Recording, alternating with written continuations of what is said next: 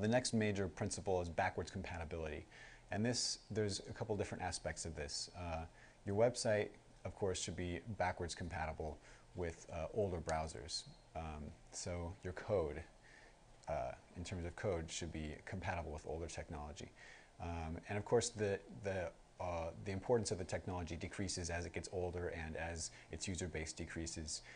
Something like Internet Explorer 2 probably doesn't matter if your website works in Internet Explorer 2 because nobody's going to be using that. Very, very few people are going to be using that. If they did, they probably are used to having broken websites. But you can't think about it just in terms of your user base because it may be that, like you may say, oh, none of my users use Internet Explorer. Well, maybe it's because your website breaks in Internet Explorer. It's sort of like if none of your customers use wheelchairs, that doesn't mean that you don't have to install a ramp. It might mean that you do need to install a ramp so that some of your customers, you may have been losing customers who haven't been able to access your store without the ramp.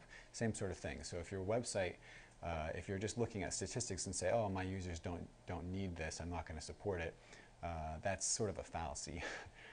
You need to try and support as many things as possible. So the other aspect of backwards compatibility is in terms of increasing the technology. So new versions of languages, new user agents, and things like this are designed to not break old stuff.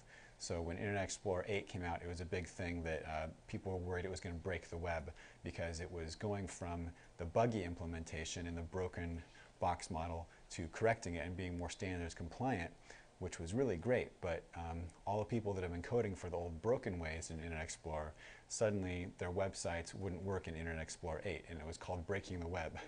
And it sort of is a conflict because on the one hand, it's increasing its adherence to standards and making the web more interoperable, but on the other hand, it was making poorly coded websites not able to continue working in Internet Explorer without additional hacks.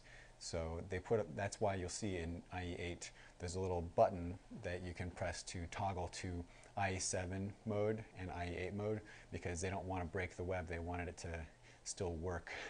And it's kind of a terrible solution, but hopefully we will not have to deal with that for much longer. But that's just to illustrate that if you are coding according to a standard, then browser vendors and new versions of languages are going to have in mind the way that you've been coding, and they'll try as best they can to keep your code that was coded correctly working, even with the advances in technology. So it's good not to do like tricky things or broken things. Don't write tag soup, etc.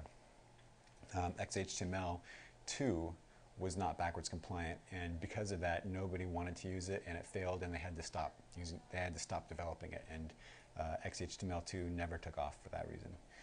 So this right here is the tag that you can put in your website if it breaks in Internet Explorer 8, but worked in Internet Explorer 7. They had to kind of create this meta tag. And this makes your website work in IE7 as if it's IE7. So it wasn't completely backwards compatible, so they had to go to great lengths to make it work.